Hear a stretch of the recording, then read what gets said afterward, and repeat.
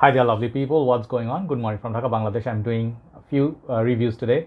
First, two reviews I'm going to do on the women's side, and then I'll move on to one sort of unisex fragrance. Then I'll do a list today after a long time.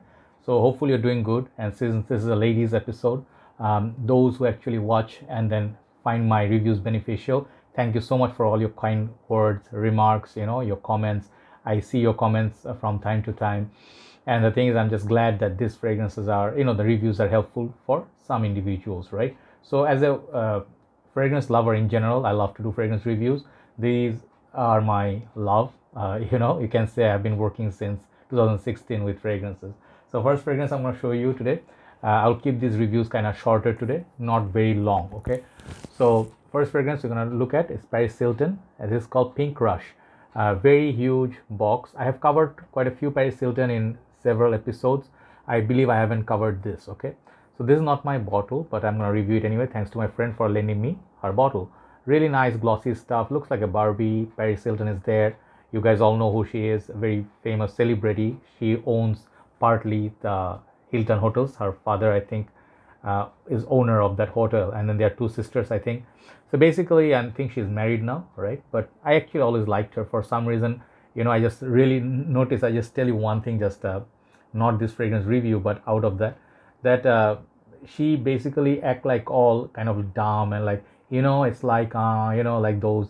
But actually, she's pretty intelligent, and she said in one of the interviews, my GF told me that she actually pretends to be kind of dumb blonde, but she actually is very intelligent. So I really found that to be very interesting. I always liked her. I even love the movie House of Wax. Okay, so that's the box. I mean, there's nothing much going on, but it looks nice. It's a budget perfume. I think these fragrances are going for $35 or less.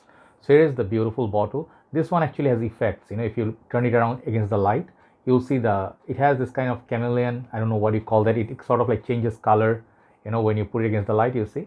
It's very nice sort of a figure, very artistic, I would say, and it has some weight to it. Nice little bust up there, very nice, maybe a corset or something. It says Pink Rush, Paris Hilton on the neck, and the bottle, the juice, you can see through. I don't know what the juice color is, but the bottle is kind of pink. Bottom is your batch code and sticker. So these bottles, I always find them to be like, many people find them tacky. Definitely guys wouldn't want these bottles in their collection, right? So this is a very girly perfume. The cap, it clicks onto place, you can pick it up, no problem. Atomizer, I'll show you. Good atomizer, good distribution. So for a budget, this is fine. Okay, this is good. This is not a plastic bottle or anything. So when I smell it, it's very fruity. It's kind of like a tropical, fresh, not very brand new smell for me. I mean, I did smell this kind of DNA before in many fragrances. Bombshell, light blue by Dolce & Gabbana. All these fresh, fruity. Some of them are from, let's say, Moschino or Escada. These are like fruity island paradise vibe. I don't know what's in there. Maybe lychee, some fruits, pink florals, blush, sort of like coach floral blush. So this one has a fruity floral vibe and a lot of citruses up top. So very light fragrance, not very thick. Some of the other ones like the Gold Rush or some of the black darker ones, they have a little bit sweetness. This one, it's definitely for summer and spring. This is good for, I think, any age, but mostly teenagers, youngsters would love this as one of their casual everyday scent. They can spray like all day. They wouldn't feel guilty because this is not that expensive. So I really like the smell of it. It just gives us sort of like a mix of fruits, like a fruit basket or a fruit salad or something like it, like you make it with Jamaican, tropical paradise. You're making some fruit salad there.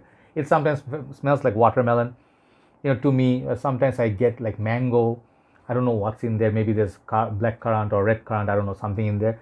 Very fruity up top, very Hawaiian, tropical, sort of like if you open a fruit can, those sliced fruits in the syrup, you can get this kind of smell, but it's sweet, citrusy, light, airy kind of fragrance. Kind of like a nice, think of like chiffon. I don't know what you call a silk. It's a very silky, smooth transition. It's nice, light. It has this nice sillage, light sillage, not very heavy. I think this will be perfect for vacation. Okay, perfect fragrance and everyday usage. Reminds me of a little bit Kim Kardashian and some of the other celebrity bottles. I think, what's her name? I forgot that.